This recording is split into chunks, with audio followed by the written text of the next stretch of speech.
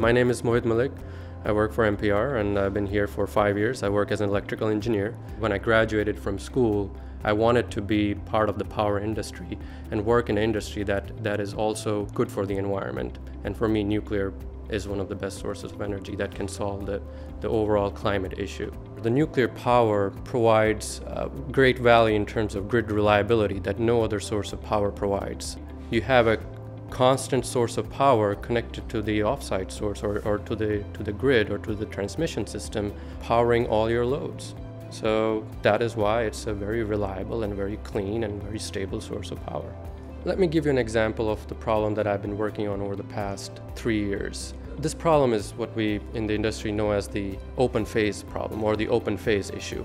What is unique about this is also very unique about the nuclear industry itself, is that everybody in the nuclear industry, all the utilities, the engineering organizations, operations, and even organizations outside of the nuclear industry came together to solve this problem.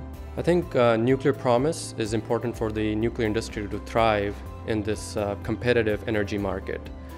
For me, it will bring in two very important things. One is it will help bring more innovation to the nuclear industry through all the lessons learned from all the operating history of the nuclear plants. And the other thing is it will help develop a more balanced appreciation of the reliability and safety of the nuclear industry.